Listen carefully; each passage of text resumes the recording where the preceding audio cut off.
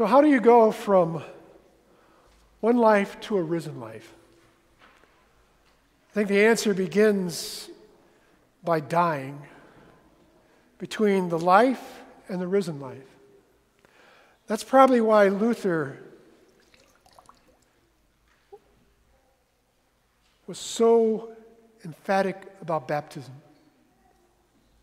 That we would grasp and understand that here we are plunged into death and symbolically raised to a new life and a new relationship with God and with one another. To remember that this must be done on a daily basis. And though baptism takes place only once, our remembrance of that baptism takes on every day of our life. And it's not so much we are called to seek spiritual perfection, but we are being called to seek spiritual progress as we are plunged each day into the remembrance of our need and our dependency upon God's grace and God's love to be resurrected as something different. But it's hard to get people to really grasp a new reality. There are some things I've been saying to the church for more than 3 decades now, and the church and bishops never wanted to listen to me. And now that much of the things that I saw coming are happening in the world, I don't feel much like saying, "Told you so," as much as saying, "Church, it's time to die. It's time to be raised up new and different. You don't have to like it, but it's time."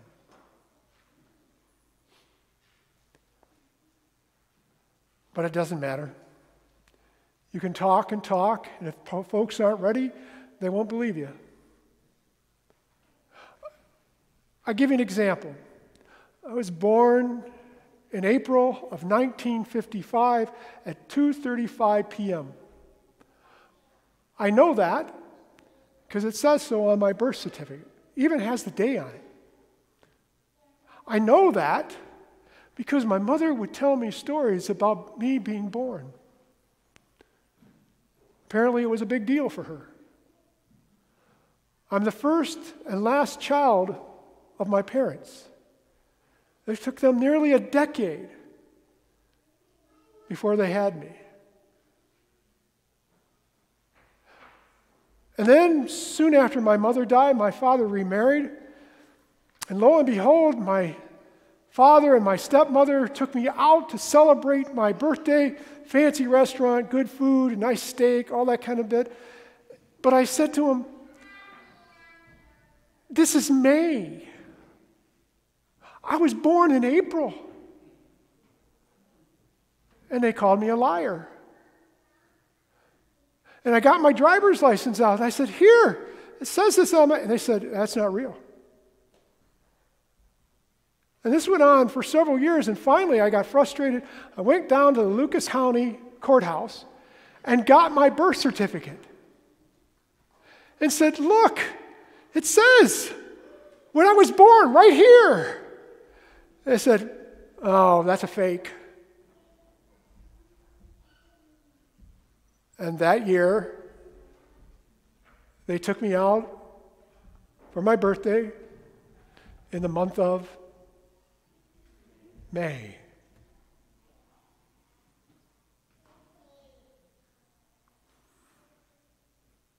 For whatever reason, their own immaturity, their own inability to say we're wrong, they decided when I was born. And nothing I could do to get them to believe something else would ever do. When the women in the tomb, they only have death in their minds. In a very real way, they carry the ritual symbols of death in their arms as they walk to the tomb to see Jesus, the dead Jesus. Death and grief are such a part of their mindset that it is not only that they're already on the way, that they suddenly say, hey, there's a big stone in front of the tomb. How's that going to get moved? And they are filled with such grief, there is no room for anything else. And I wonder what went on through their heads when they became aware that the stone had already been moved. I wonder, once they are confronted with the reality of his absence, why they are so terrified. One translation says they were trembling and bewildered. When confronted with the unexpected, this new reality, it seems terror and confusion was the norm for the followers of Jesus. Faced with a new reality, these faithful ones run far from it. Full of terror in this unexpected reality. Full of fear at the unpredictable. Full of bewilderment at sudden change of what they can't comprehend. Full of terror, full of fear, full of bewilderment, and full of it due to the sudden change. They become empty of faith, empty of understanding, empty of remembering, empty of courage. Before they stood at the empty tomb, they had been full of everything but faith in the promises of Jesus Christ. And Jesus was simply their teacher and their leader, a good person who was now in their heads simply good and dead. The life they had lived before they got to the empty tomb was full of a life on their terms, even if it was grief and sorrow. A person who is full is someone who is able to look at her or his life and say, dang, every need is met, every fear is silenced, and every obstacle is overcome. Most would say that's what I want. That's what I'm aiming for. But let's be just plain, brutally honest. If we believe that we're complete, that our lives are as they should be, then this day, then this message, this reality of the resurrected Jesus Christ just isn't for us. Here's the deal, my brothers and my sisters. Easter isn't for full people. It isn't for the I have it all together life. It isn't for life is full of understanding life. Here is a life-shattering truth. Easter is for empty people. The resurrection of Jesus Christ is for those who figured out that in this life, full is a fleeting feeling. Most of us spend our money on stuff that will disappear day in and day out or a week later. I don't care what it is. Our clothes, our food, gas, all that we would consume will eventually disappear.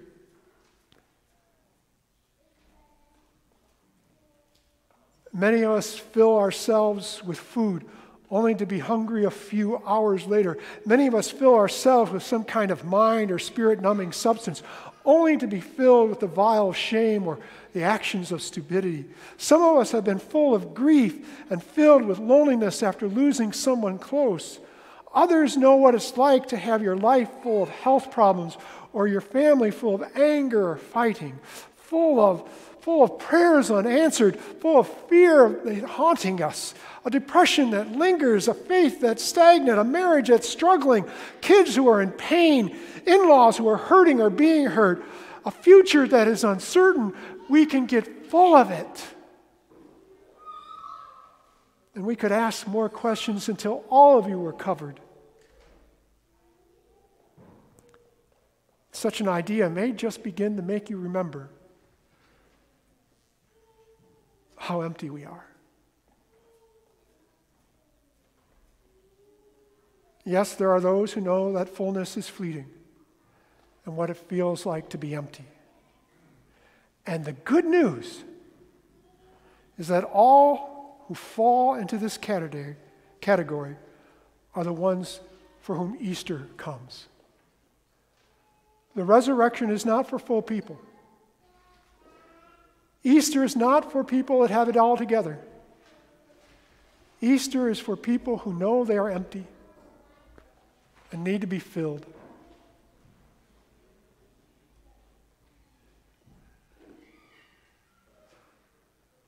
As they entered the tomb, they saw a young man dressed in a white robe sitting on the right side, and they were alarmed.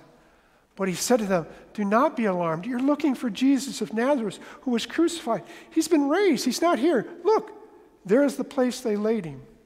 But go, tell his disciples and Peter that he is going ahead of you to Galilee. There you will see him just as he told you." So they went out and they fled from the tomb, for terror and amazement had seized them, and they said nothing. They said nothing to anyone, for they were afraid. Did you catch all the words? Alarmed, fled, terror, amazement, nothing, afraid. Easter itself has its origins in the emptiness of heart that overwhelms disciples who've seen their Savior die, and the anxiety of mind that comes from expecting to see his body instead of hearing a risen one. We, like those women, stand before the good news and flee without being able to utter one word. It's not merely that it's too good to be true, but sometimes it's just too hard to believe it's true. The temptation is to look at emptiness and see it as a bad thing, though. The truth is, it's the only way we can be filled with the promises of God, the resurrection itself. As frightening as bewildering it can be, we should want an empty tomb. It means everything. That God is real and God has kept God's promises to us. The empty tomb means that Jesus' death on the cross was, in fact, a work of forgiveness. It means that all the mistakes we've made that leave us wondering whether or not God loves us has been punished and put aside. And that's not all. We have a promise of a tomorrow. No matter what today may bring, no matter what comes our way, when it is all said and done, we have a tomorrow.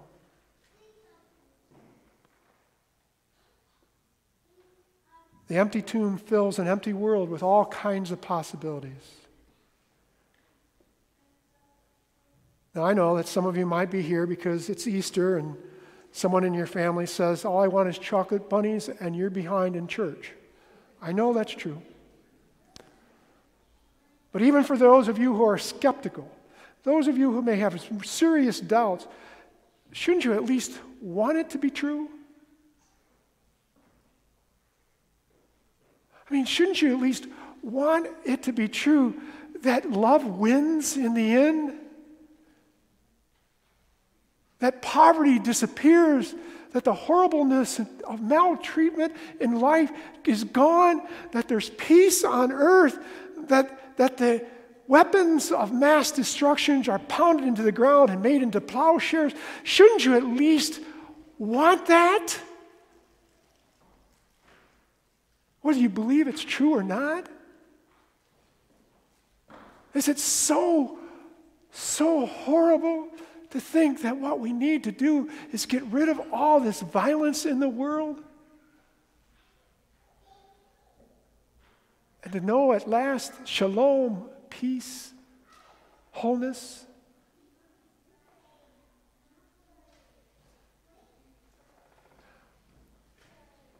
But this story is a little weird.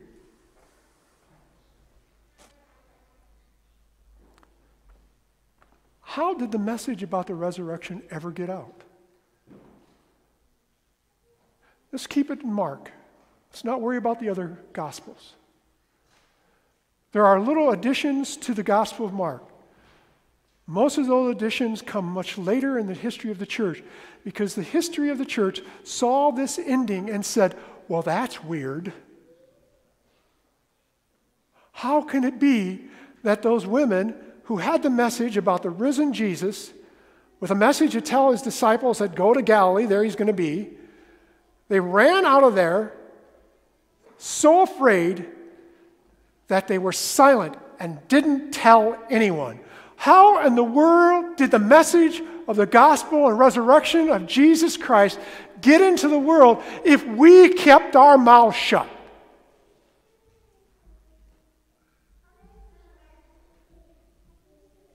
And there's where the power of God takes our emptiness away and says, well, if I can't rely on you, I'll do it myself. If I can't trust in you, I'll find someone else. And maybe it won't be my disciples. Maybe it'll be some street guy on the corner who is so empty and so desperate to be filled with life that he'll start talking about me. Because you cannot keep this resurrection silent. God will not allow it to stop. We don't have to do anything, but God will do it. And here's the gift, brothers and sisters. We get to do it. We still get to share it. We don't have to run away afraid and be silent. We can jump into this new reality. You can be the peacemakers. You can be the givers of forgiveness. You can be the ones who unite each other. You can be the ones that show mercy. You can be the ones that promise and show people that there is life and hope and tomorrow. So what are you going to do? Cling to this new reality or live with the old one?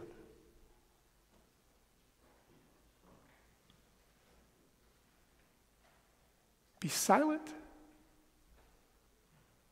or speak?